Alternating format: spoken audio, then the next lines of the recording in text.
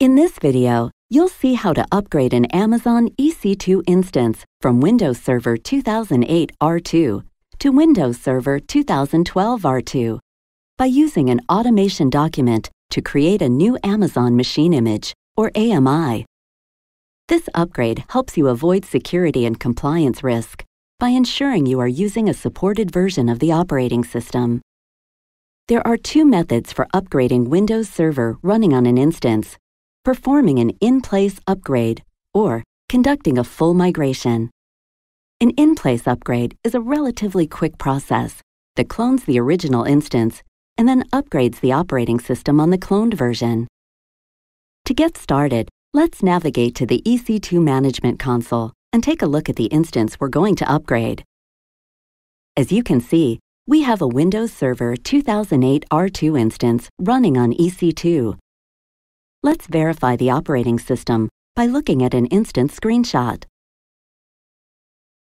As expected, the instance screenshot shows a Windows Server 2008 R2 splash screen. For the purposes of this example, we've installed Internet Information Services, or IIS, on this instance to simulate running a custom application.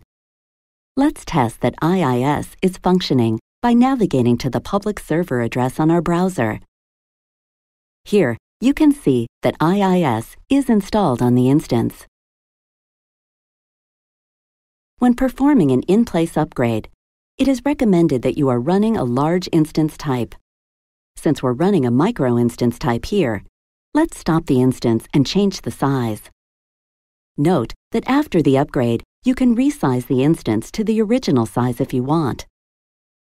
If your custom application is still in use, you'll want to make sure you plan any downtime for the instance appropriately. Now that the instance has stopped, we can change its type to large.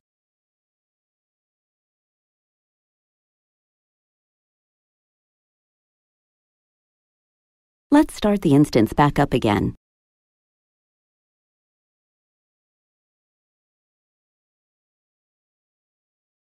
Next, let's connect to this instance and ensure it has enough free space to proceed with the upgrade.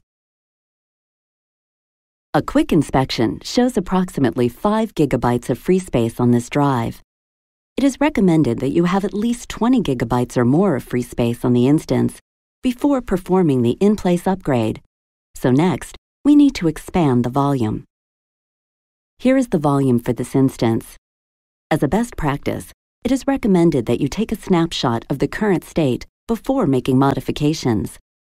In this case, let's proceed with our changes. Let's modify the volume to increase the size from 30 to 60 gigabytes.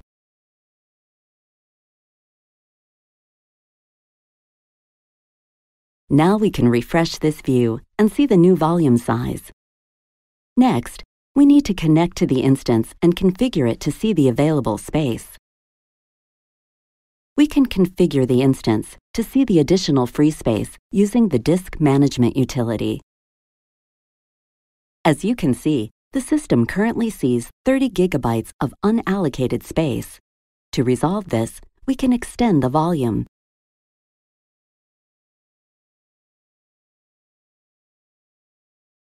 Now, all 60 gigabytes of space is being used, and we have enough space to perform our operating system upgrade. Make note of the instance ID here, as we'll need it later.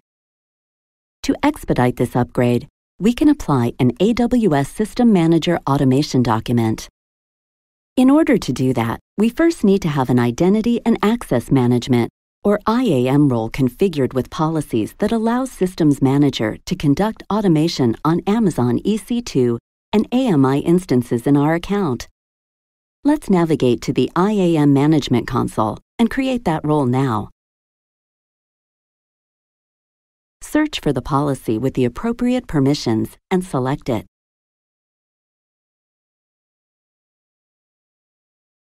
Now let's give this new role a name and create it. Now that we have configured the IAM role, we can begin the in-place upgrade of our Windows Server 2008 R2 instance. Let's head to AWS Systems Manager to execute the automation document. An automation document uses either JSON or YAML format to define the sequential actions that Systems Manager performs on your managed instances and AWS resources. Let's search for the document we need.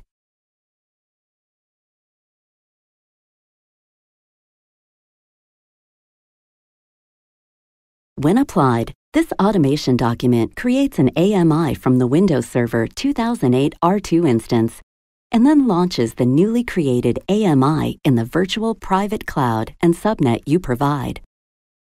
The workflow then performs an in-place upgrade to Windows Server 2012 R2 and updates or installs the AWS drivers required by the upgraded instance. After the upgrade, the workflow creates a new AMI and then terminates the temporary instance. Please note that the upgrade process we'll show here can only be used to upgrade a Windows Server 2008 R2 instance to Windows Server 2012 R2. Upgrades to and from different versions of Windows Server must be performed manually. Here, we need to specify the parameters the automation document needs to run.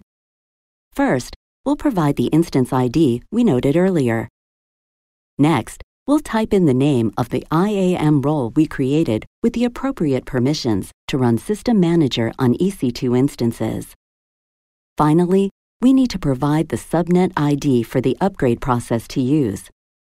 Let's navigate to the VPC Management Console and select a subnet. As a best practice, you should perform the upgrade in a different subnet from your running application. Let's copy the ID of this first subnet, which we know is not currently being used. Make sure that the subnet you use has outbound connectivity to AWS services, Amazon Simple Storage Service, or Amazon S3, and Microsoft, which it will need to download patches. Now we're ready to execute this automation document. Once the execution begins, you can monitor its progress. Since this process can take a couple of hours, let's skip ahead in time so we can see how the instance will look after the document is completed. Here in the EC2 Management Console, you can see the original Windows Server 2008 R2 instance is still running. The terminated instance is the one that was used to perform the upgrade to Windows Server 2012 R2 and create the AMI. Let's take a look at the AMI.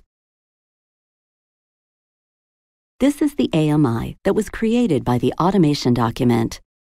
Note the name of the instance, which indicates what instance ID it was derived from.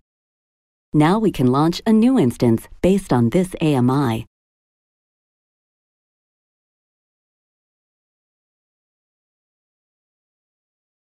We'll quickly give this new instance a name, and then we can do some quick tests. Let's get another instance screenshot to check the version of the operating system. As you can see, this instance is running Windows Server 2012 R2.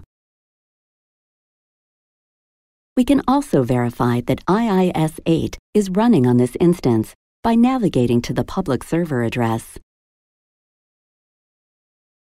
The in-place upgrade of this instance was successful. In your real-world scenario, it's recommended that you conduct thorough testing of all applications running on your instance, and then schedule application downtime before switching over to the upgraded instance.